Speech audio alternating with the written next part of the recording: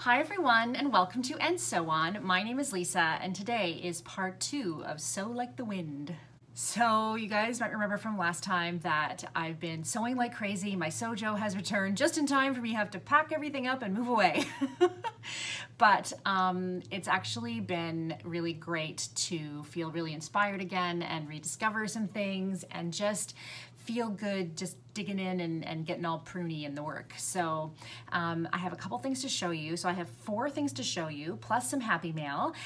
Yes, we are going to do the giveaway, if you are wondering about that. The thing is that in order to do the giveaway, I do a montage of different videos of new or lesser known, perhaps, YouTubers. And so that takes a lot of work to kind of find them, record it, and then put it together in a montage. And I just haven't had time to do that. However, later this week, for sure, I'm going to put that up for you. And I also did do the course with Christiane Bose of Victory Patterns last weekend, and it was super fun. And she did let me take a little bit of video. So I'm going to be able to show you a little snippet of the class. And it actually only ended up being me and someone else because there were a couple of cancellations. So it was like a semi-private class for 4 hours with Christiane, and I'll tell you more about that next time. But I've been sewing like the wind, as we say, and I have a couple of things to show you. Now, one of them I can't find because everything is everywhere. But let's start with the fez pants. So I will put in a picture of the fez pants pattern, and these are a PDF download. It is available. You can purchase it on the website, and they're just a pair of high-waisted, roomy, wide leg pants with an elastic back. Very, very simple. There's no pocket, but they're very quick and they fit me really, really well. So what I did is I started off by doing a muslin, and I did a muslin in pink linen that sort of like, it's almost like a beigey pink linen. Actually, I think I have it somewhere. One sec. Here it is. This is it. So you can see it's kind of like a putty pink, real linen. I think this is actually a sheet. And actually this was a gift from Elena from Randomly Happy. And she spent the summer in Toronto last year, and I took her to one of the sales at the Textile Museum, and she bought this, and she made a pair of Knitty culottes out of it. And when she left town, she said, "Do you want the rest of this? Because I'm not going to bring it back with me." And I said, "For sure, I'll use it for something." Anyway, I used it for these shorts. So I'll put in a picture because I did take a picture. Of course, because it's a European pattern, it needs seam allowances, and who forgot to put on the seam allowance? So when I first put them on, they were seriously snug. But I just took up the side pieces out, or took out the side seams and did a smaller seam allowance, and they fit. And also linen has a bit of a give once you wear it for a bit. Anyway, they're very, very comfy, and I know that I'll wear them a lot, and I have enough of this left over that I'm gonna do something very simple with it. Either, I don't know, maybe like a t-shirt number, a shirt number 1, or a morning glory top, something really easy to go with it. So even though I don't have that version to show you, I can show you this version, which is the same thing. And I made this, if you'll remember that grayish linen that I was going on and on about, I thought it was a cotton linen blend, and Michelle corrected me. It's actually full linen, but it's very soft for full linen, and it doesn't crush as much as I expected. So this is a pair that I just made yesterday. I actually have to turn up the hem one more time. Whereas the pink ones, I decided to put a cuff on. They looked really cute with a cuff. I left these ones long, and I can always cuff them if I want to, but I left these ones long because I do have a fair number of sort of shorter shorts, and so I wanted something just a little bit longer. So I don't have a photo in these yet. Check my Instagram, they'll be there. My Instagram is just my name, @LisaKish. But yeah, they turned out great. Now, you know, anytime you're doing an elastic back, it's not gonna be the very best fit. It's gonna be a little bunchy, c'est la vie. But they're so, like, this fabric is just as dreamy as I thought it would be. It's dreamy to sew, it's dreamy to wear. So I was trying to figure out yesterday when I was cutting this, I'm like, okay, what am I gonna make out of this fabric? How much? I was very greedy. I was like, how many things can I get? I think I had just less than 3 meters, like 2.5 kind of thing. And I think there was a portion that was sort of half cut out, and she didn't count that. So I cut these are done. I decided to also cut a Bondi dress, a Tessuti Bondi dress, which I've made once before, but I made it sort of out of another dress, and so I wasn't making it from scratch. So I didn't do the pockets, and there's some other things I didn't do. So I'm about 2/3 the way through that. You'll see that next time. And I made another Style Arc Georgia Peplum top. So if you remember the top that I did last year, I'll try and put in a picture, that had the French darts. I'm doing another one of those because I wanted something that would go with this. And I find I have a lot of sort of longer tops. I wanted something that was more waist length and a little more cropped. Okay, so the first one of the fez pants was done as a tester, as a muslin to see on fit. And if you'll remember that beautiful summer suiting that I had last time, I made these. And again, they're hard to get in the shot, so I'm gonna put in a picture. It's actually not even the greatest picture, but they're very, very comfortable.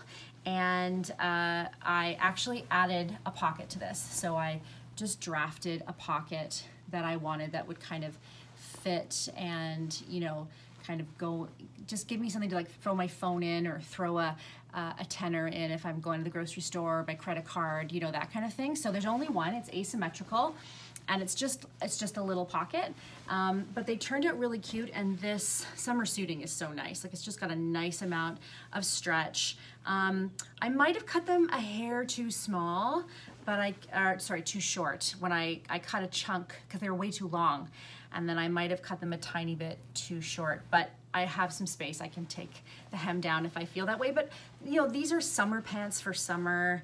You know, it's a very lightweight summer fabric. So I think it kind of makes sense to, you know, to leave it in something that's just a tiny bit shorter. So I made those, and yeah, very, very pleased with that. And I have enough left over to make something else with it. I just not sure what yet. So another thing I did is I took one of my favorite tops so this is I think I've even shown you a version of this before, and I remember saying I'm not going to bring it too close because it's looking a little peaked, a little ragged. This is a J. Crew artist tee. Is it an artist tee? Painter tee, pardon me. J. Crew Painter tee, which I think is like for the J. Crew outlet.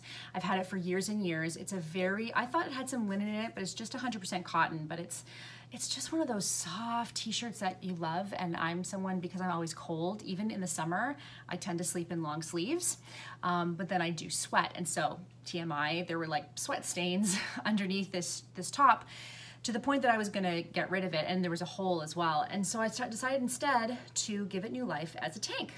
So I just used a pattern that I already had to cut down the armhole, and then I'm very proud of my binding. I'm very proud of my binding. I haven't done a great job binding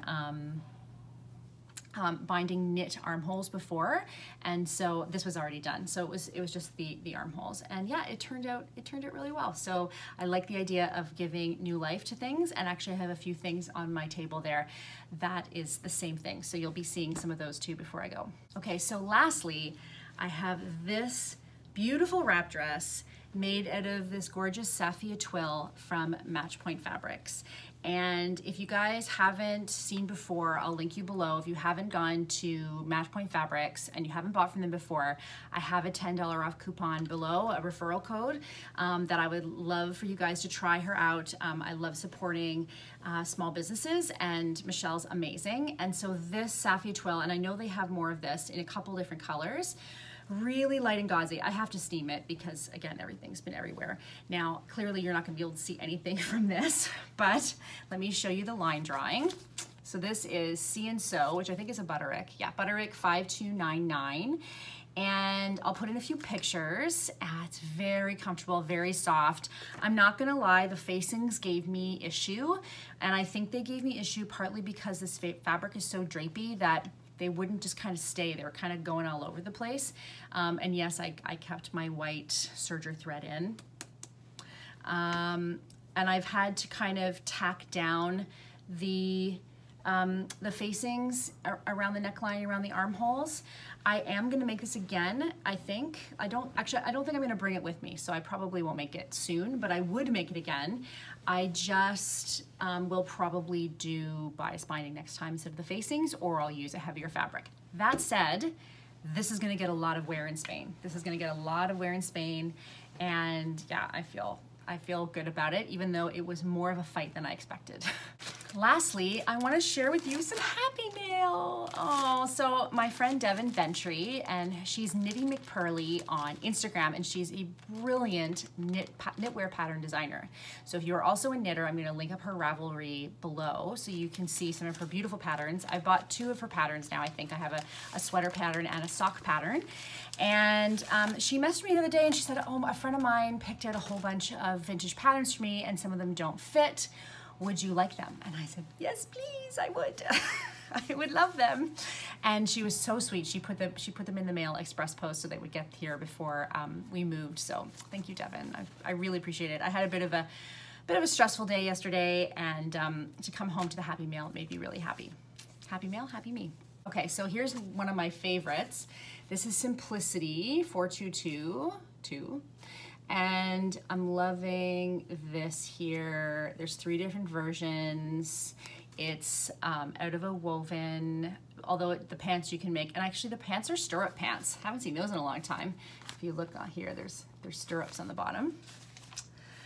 These are a lot of really beautiful 60s shapes. Love, so cute. Ugh, just so super chic. Let's see here. Hopefully I get all the numbers in if anyone's curious. I love, look at that artwork. I could totally see making that. I love the way it brings in at the waist, because that's often where I need a little more definition. And I love this day dress, this shirt day dress. And lastly, there's this one I think I may try and sneak out, but I think it's definitely coming with me to Spain, is this. It's actually for stretch. Although I'm gonna guess it's mostly for like, maybe for Ponte or something like that. I would think it needs a stable knit, but isn't that cute? Yeah, that's Butterick 3732. So thank you, Devin, I really, really appreciate it. Oh, and I got my hair cut. Finally got my hair cut. I haven't cut my hair in over a year, and I desperately needed it, especially before we leave. So it's always weird getting used to a new haircut, even though it's, let's face it, it's pretty much the same hair, but I'm kind of getting used to it. Anyway, I think that's it for today, you guys. I will be back later in the week. I will have more sewing. There will be a 3rd installment of Sewing Like the Wind, and we're now, I think we're less than 3 weeks away from moving out of our house. I hope wherever you are, the sun is shining and you are getting some good sewing done, and I will talk to you guys soon. Bye-bye.